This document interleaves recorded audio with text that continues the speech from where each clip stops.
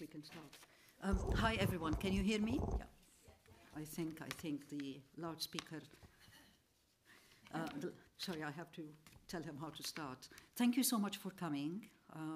I know that this is a difficult time for many of us, and I know there are many events, including one that is going to happen in half an hour outside. But thanks a lot for coming today. I'll introduce myself briefly, and then I'll introduce our speaker, who's going to give the lecture. So I'm Dina Matar, and I am the chair of the Center for Palestine Studies at SOAS. It's, you can check it out online and check what we do, but this is one of the events that we host annually. And today, of course, is a very special and a very sad day, because it is the day of the 1948 Nakba that befell Palestinians. It marks a dark chapter in Palestinian history where entire communities were uprooted, their lands confiscated, and their rights denied. Today, as we reflect on the aftermath of the Nakba, we are reminded of the enduring plight of the Palestinian refugees across the world. But today we know for sure that the Nakba is not an event that ended and had been buried in history books, but continues in even worse acts of barbarism and savagery by a state that has shown its intent to commit genocide against Palestinians and to erase them. Every year we use this occasion to uncover and reveal and tell stories of dispossession and death, but also of resilience and hope. Today we continue to tell and reveal the magnanimity and the horror of what is happening to Palestinians, particularly Palestinians in Gaza. For it is not only genocide, but scholasticide, educide, domicide, and memoricide, different forms of sides to erase Palestinians and to control their lives by an Israeli state. Today we remain convinced that Palestine will be free, thanks to our supporters and our students who are encroaching on the politics and the spaces in the metropoles of the West that have been supporting Israel. And they are also helping us tell the story. The encampment is outside there, and we really salute those students. The title of our lecture today is titled, "What Does Free Speech Have to Do with Palestine's Liberation?" And I'm delighted to introduce Professor Rebecca Ruth Gold, who is a distinguished professor of comparative poetics and global politics. Rebecca has published a lot of books. Her recent book is Erasing Palestine. I have a copy of it there. And it's called Erasing Palestine, Free Speech and Palestinian Freedom, which was published in 2023. And we have a special discount for this occasion for those people who would like to buy the book provided by the publisher. Rebecca is also author with Malaka Muhammad Ishweq of Prison Hunger Strikes in Palestine, A Strategic Perspective, which was published by the International Center on Nonviolent Conflict in 2023. Her commentary on the politics of defining antisemitism and Middle Eastern politics has been featured in Political Quarterly, Prospect Magazine, Al Jazeera, The Nation, The New Arab, Jacobin, and Middle East Eye. She is also the primary investigator for the European Research Council-funded project Global Literary Theory. Without further ado, I'll welcome Rebecca to the stage. She's going to speak for 40 to 45 minutes, and then we will have questions and answers. Thank you all for coming.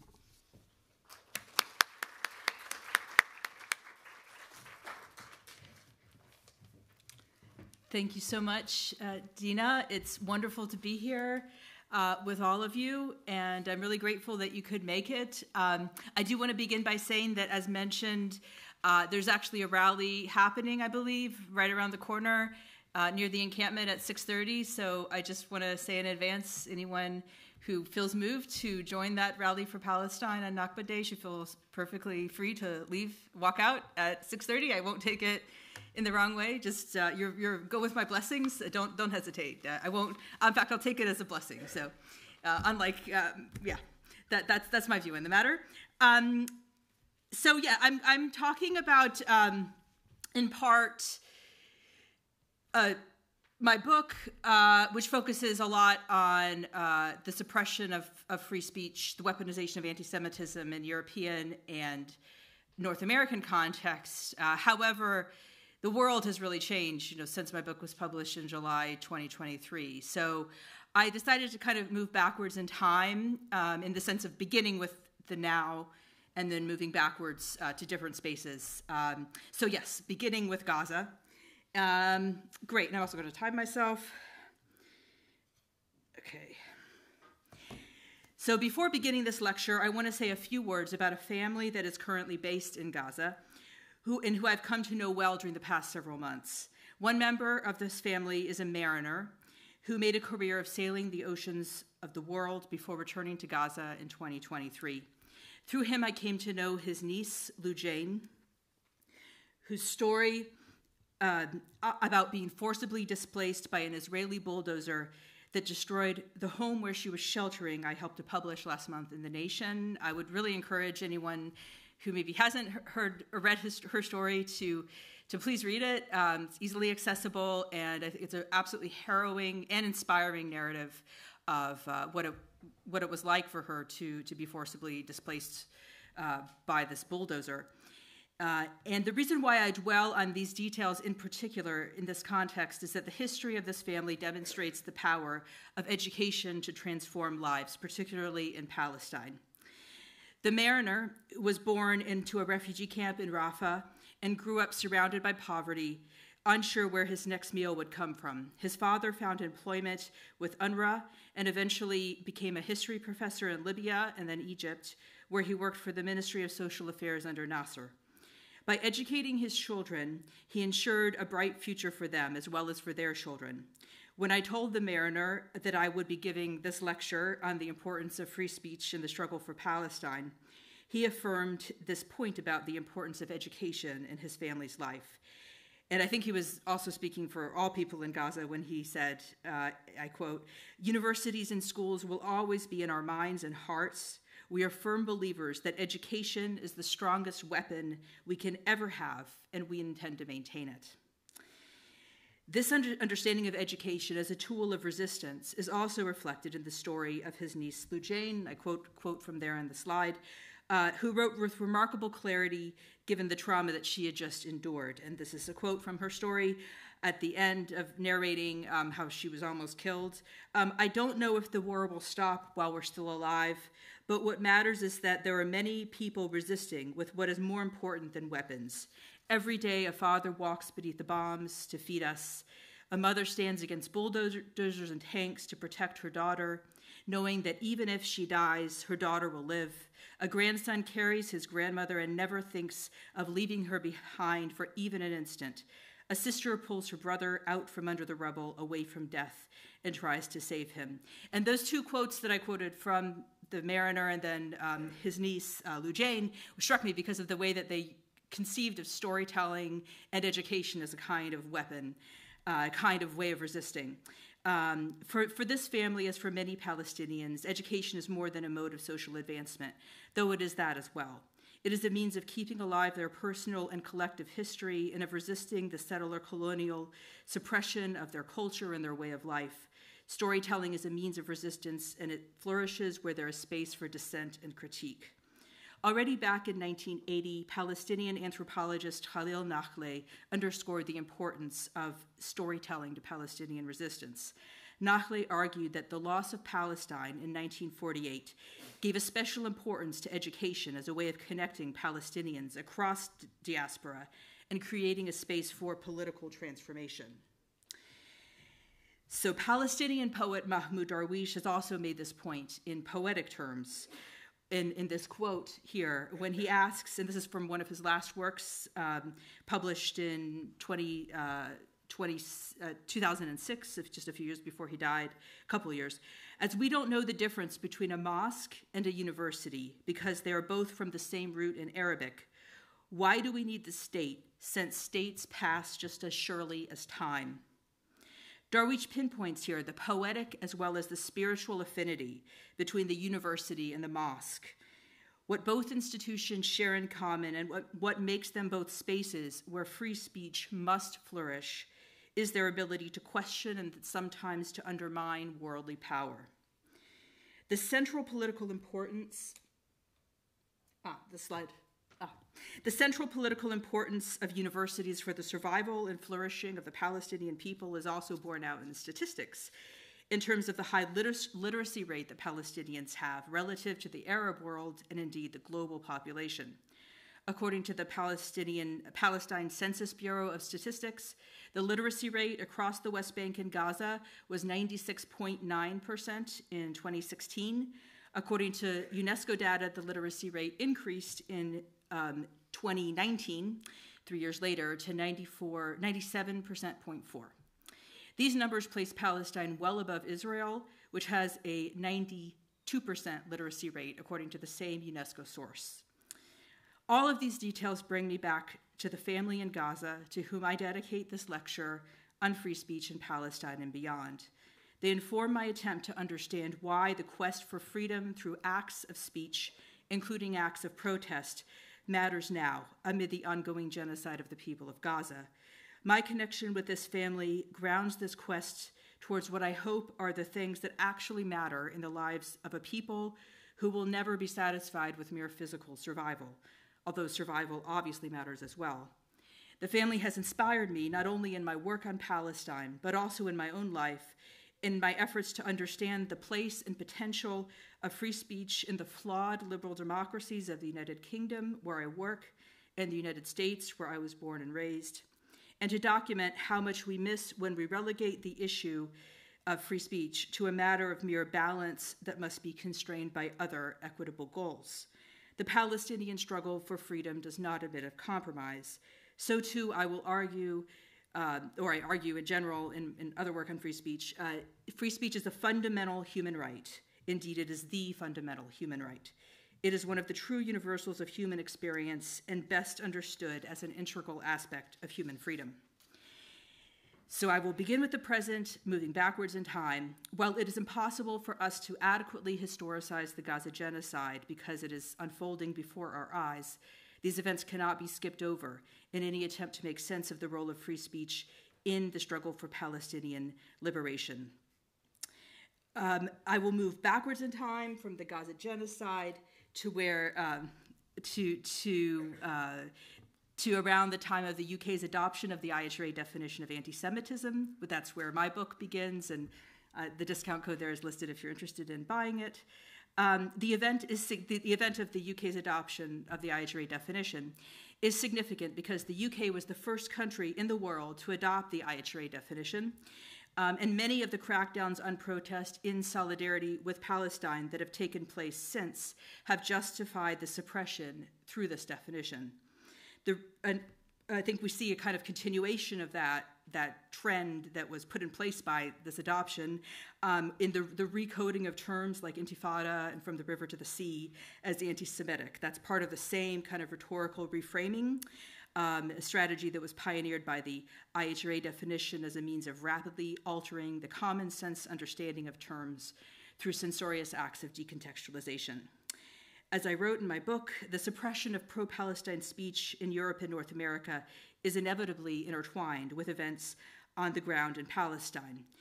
The role played, I wrote, by Israeli checkpoints in the realm of geopolitics is echoed in the realm of political debate by the IHRA definition of antisemitism.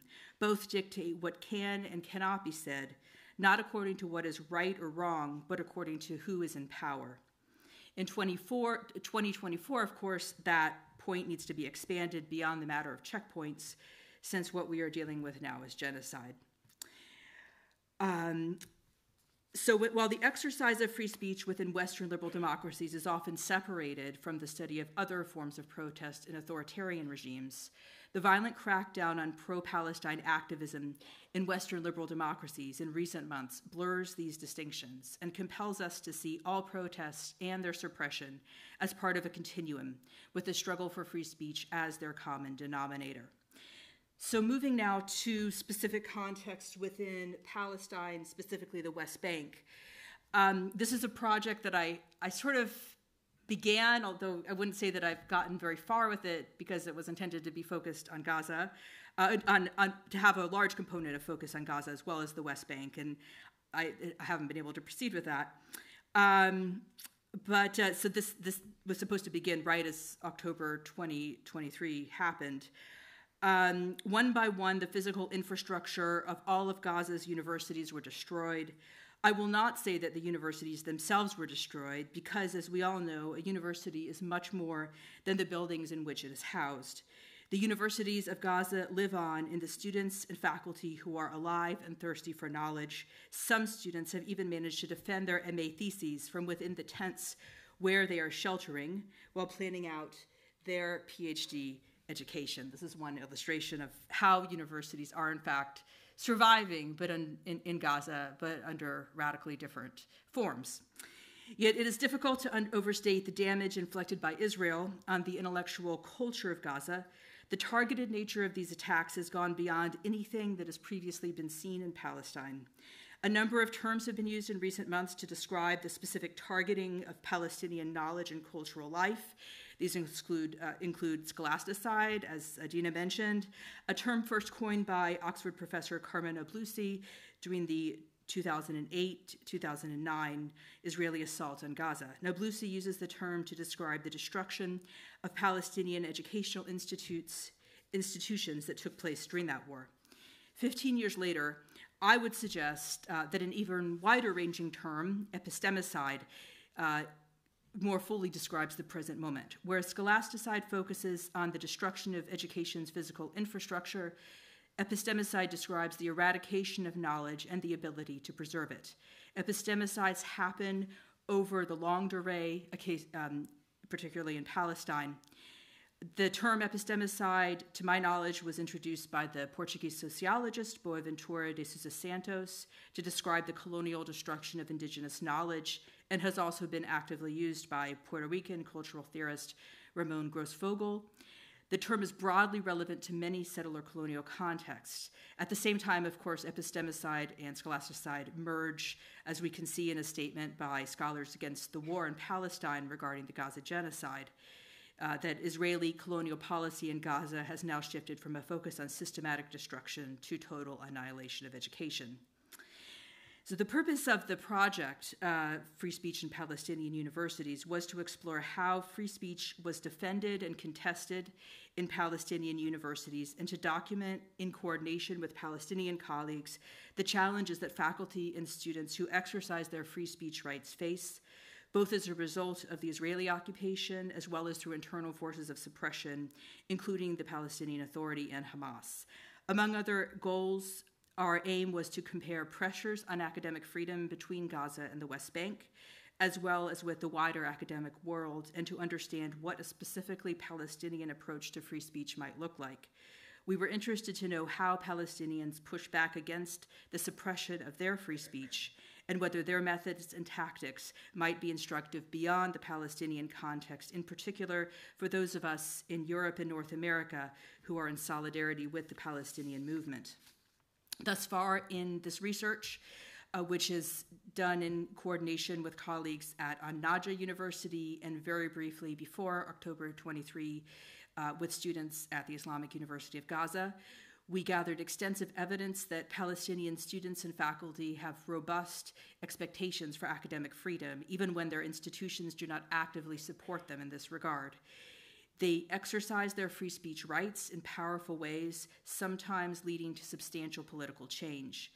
The fact that universities specifically are targeted for destruction within Gaza and the raids to which they are subjected in the West Bank shows that they represent a threat to the Israeli occupation. As I'll discuss in these pages, these next few minutes, there's been, I sense, a pretty sharp transformation in the scope for the expression of protest and dissent since the first Intifada in the West Bank in particular.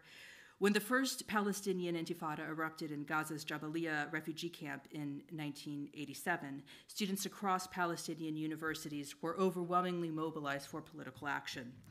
Azrullah Salameh, who was a freshman at Birzeit University, in Ramallah, when the first Intifada began, recalled 150 university students slept for 3 nights in a row in a village near Tulkarm.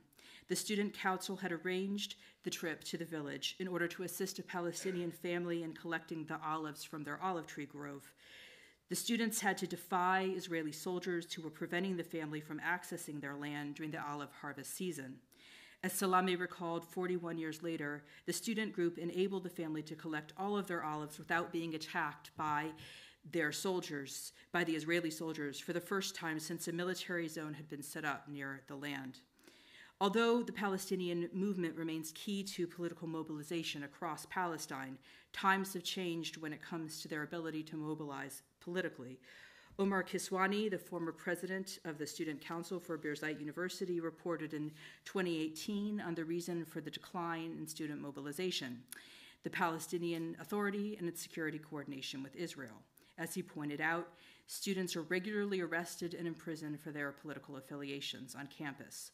Kiswani himself was arrested for his participation in a Hamas-affiliated group on campus. Also at Birzeit University, the coordinator of the Right to Education campaign, Sondos Hamad, points to the overwhelming role of the Israeli occupation in suppressing the free speech of Palestinian students. Israel tries to destroy the youth by arresting them, imprisoning them, and by attacking especially the Student Council, Hamad adds. The Israeli occupation feels threatened by student leaders, by members of the Student Council, and by those who are our hope to change the status quo. In addition to concerns about being arrested and killed, West Bank Palestinians must also contend with threats to their livelihood, given the vast control Israel and the Palestinian Authority exert over the Palestinian economy. On Palestinian university campuses, being political is a dangerous business. Although my evidence is anecdotal, I will add that one respondent in Gaza during the summer of 2023 suggested to me that there were fewer restrictions on free speech in the universities of Gaza than the West Bank. As we are witnessing across North American and European universities, the exercise of free speech and academic freedom is met with suppression in the West Bank. Police regularly shut down student protests, and there are also targeted assassinations. Palestinian professor and intellectual Nizar Banat, who is critical of the Palestinian Authority, was widely believed to be the victim of a targeted assassination in 2021. Palestinian writer and academic Ahmed Katamash was imprisoned for 9 years in Israeli prisons without ever being formally charged with a crime.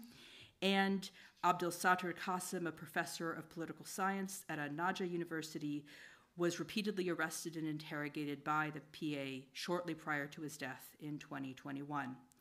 Although the infrastructure for supporting political protest has been radically diminished compared to the time of the first Intifada, the protests of Palestinian students have not abated in intensity, but there is a sense of a lack of direction. Nonetheless, these protests are an intrinsic feature of university life in Palestine. Neither students nor staff are willing to accept the status quo. So now I'm turning to European and North American contexts, which is also what my book focuses on.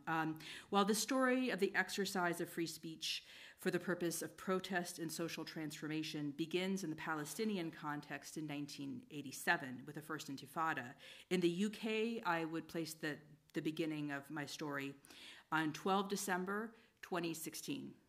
This is the date on which, according to a press release by the UK government entitled "Government Leads the Way in Tackling Antisemitism," the UK adopted what at that point was not a household or widely known word.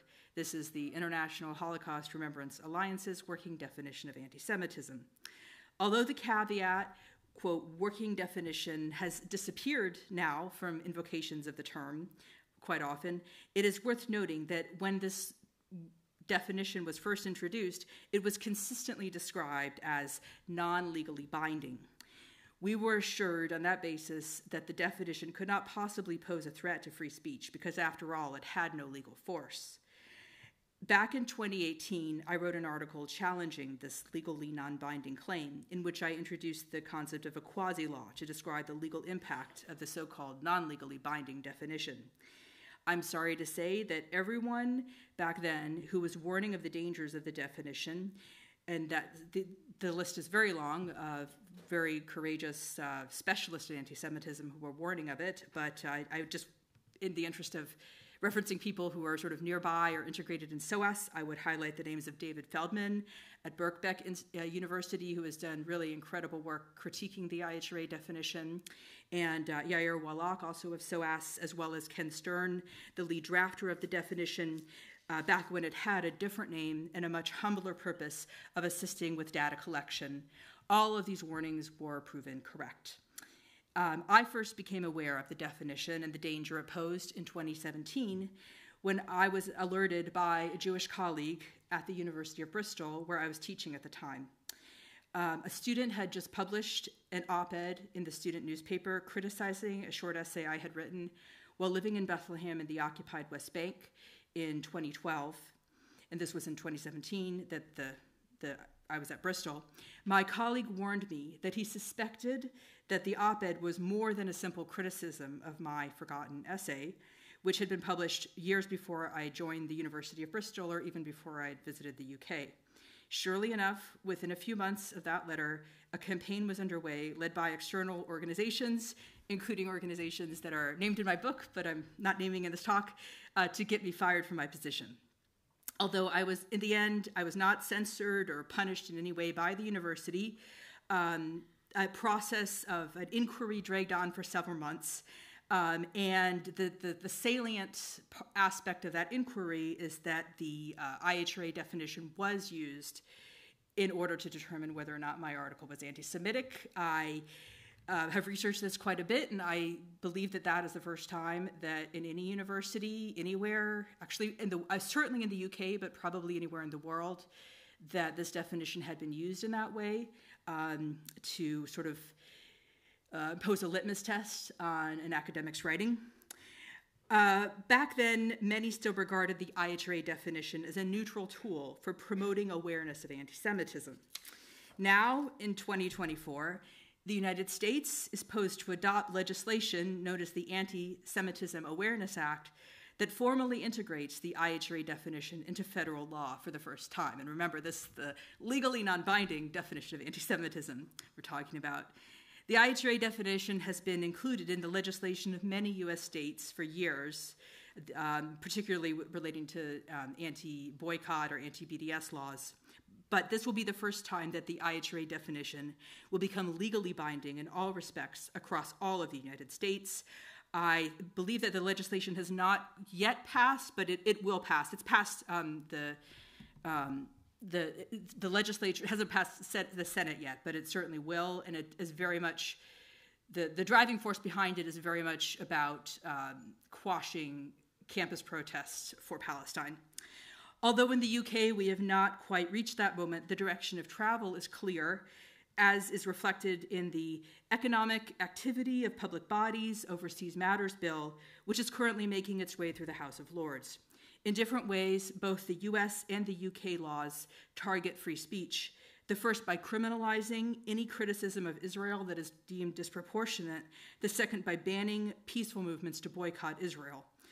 Notably, the UK law also includes a specific prohibition on calling for a boycott, so it also targets speech. Within 5 years of the UK government's adoption of the IHRA definition, the vast majority of UK universities had adopted the definition under government pressure. There were a few honorable exceptions, and I'm very happy to say that SOAS is one of those exceptions, one of the very few universities that resisted intense pressure to adopt the definition. Other universities adopted the Jerusalem Declaration of Anti-Semitism, which was created by a group of Jewish scholars to counter the toxic effect of the IHRA definition. And a few universities adopted both. But overall, the UK's government-run Office of Students reported in 2021 that over 200 UK universities had adopted the definition. The maintenance of such lists of which universities have and have not adopted this definition is part of an effort by the government to coerce universities into adopting the definition, notwithstanding the claim that it is legally non-binding. Other forms of pressure exerted by the government include the threat to withhold funding to universities that do not adopt this definition. In retrospect, these may seem like minor moments in the history of the suppression of pro-Palestine speech and activism in the UK and Europe. And just kind of I'll just add also from a kind of autobiographical point of view, I think just the kind of, a lot of people sensed that this IHRA definition couldn't be that bad in the early stages. It was just seemed too complicated. It was seen as something that, there's no harm in adopting it. But I think several years later, we can see very long list of harms, and there's a very clear case that it has constrained the limits of pro-Palestine speech in the UK and around the world. Just as the Gaza genocide was preceded by many decades of what Mohammed Najm, writing in 2022, so just a year before this genocide, called a slow-motion genocide. He was writing about Gaza and making the case for genocide in Gaza in 2022. So too was the foundation for the current violent crackdown of pro-Palestine protest across North American and European university campuses laid many years ago with the push to compel universities to adopt the IHRA definition.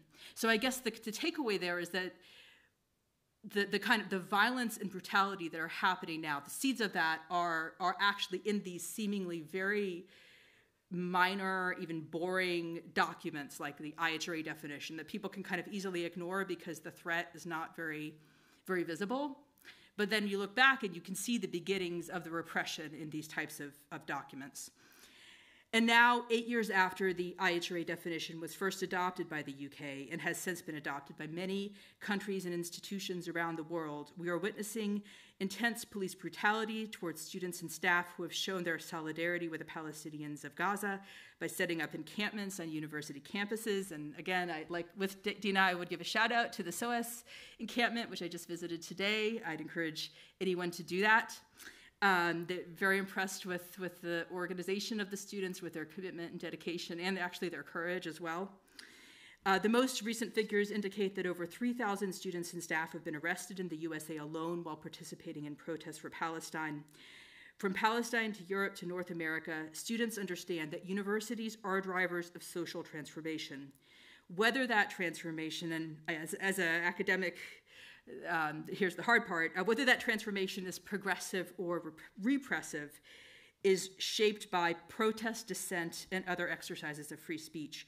Universities train the next generation of leaders for good or for evil. They often determine the boundaries of what kinds of discourses can and cannot be regarded as legitimate, particularly, I would say, in relation to antisemitism.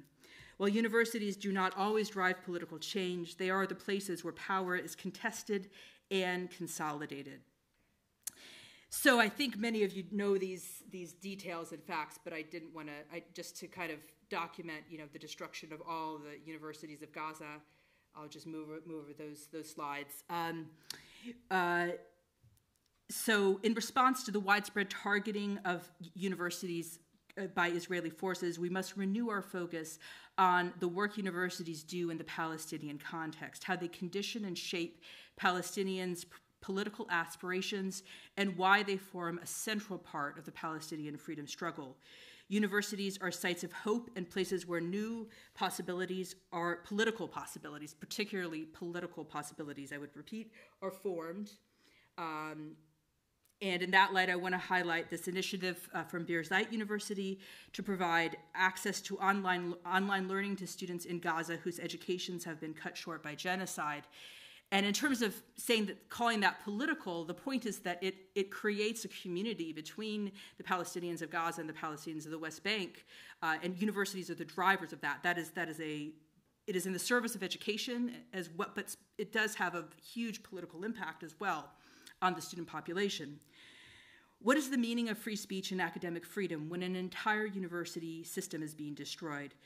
Not just universities, but the very possibility of education in the case of Gaza. However, the history of the long relationship between free speech and Palestinian liberation teaches us that even amid a genocide, the preservation of knowledge and the exercise of free speech is a central part of resistance.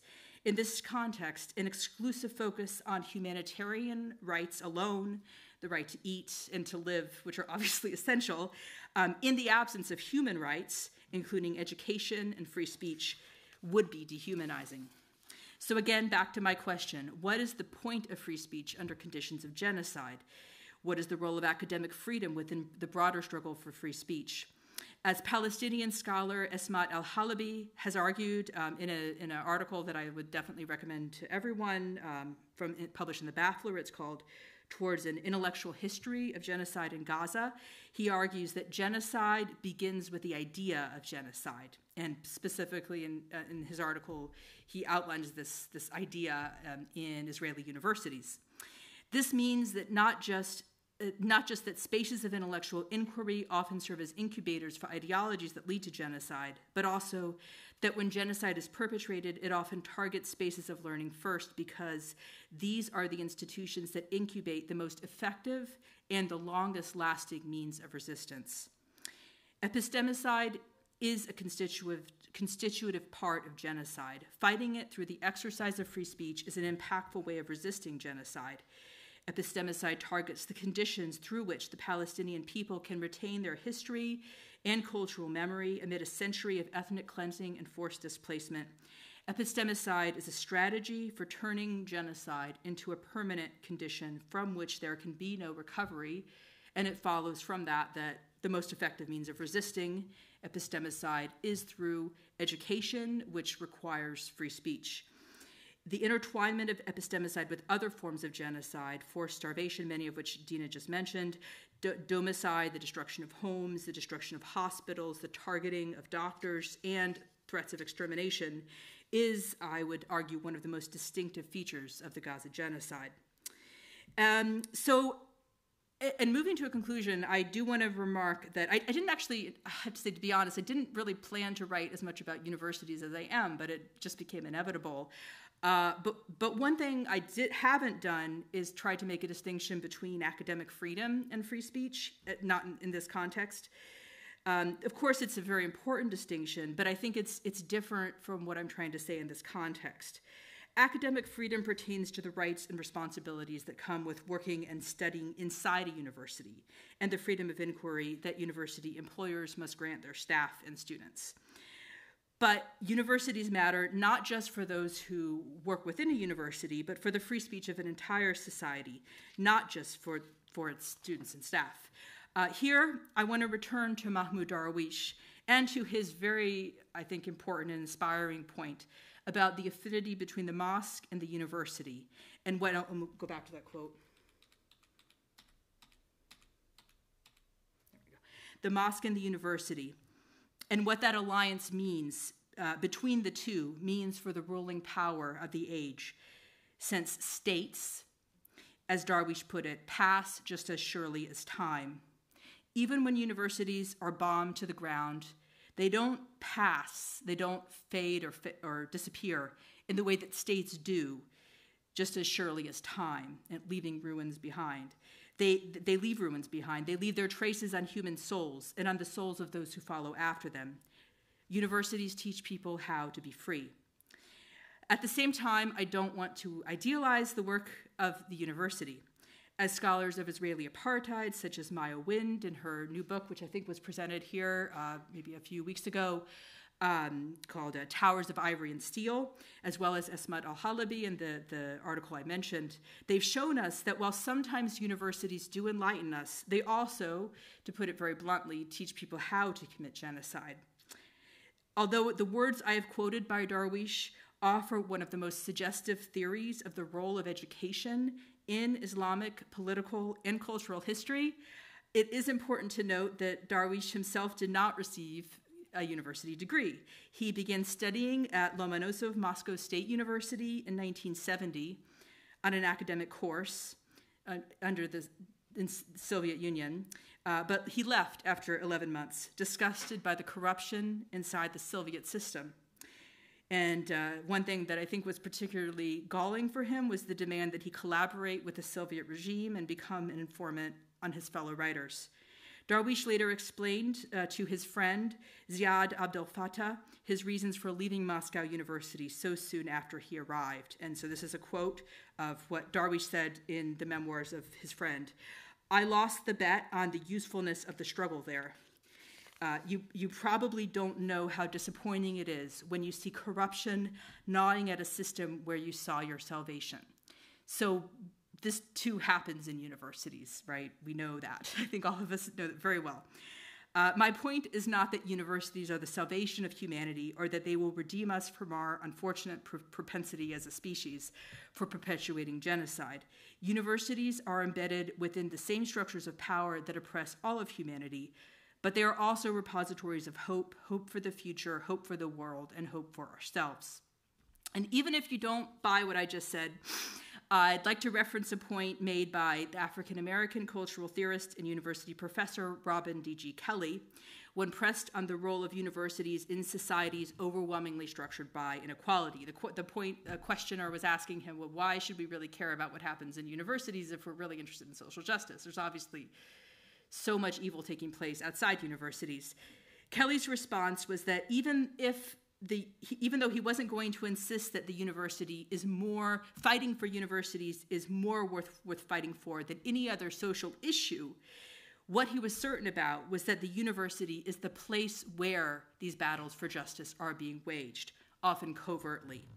Because they are embedded in existing structures of power, universities are the place, for better or worse, where our future worlds are forged. And this is why we can never give up on the struggle for free speech in a university context, whatever we might happen to think about universities as spaces of exclusion, hierarchy, and injustice. Universities are the front lines where the battle is waged for the future of the Palestinian people and of all peoples over the long course of their histories. As Darwish intuited, the Arabic root jim mim ayn, shared by both words mosque and university, confirms what mosques share in common with universities. They are, in a fundamental sense, created for the totality of a community, for everyone, not just for their employees or just the people who attend the mosque. Universities are and ought to be open spaces where battles that are waged covertly can be contested publicly. Thank you very much.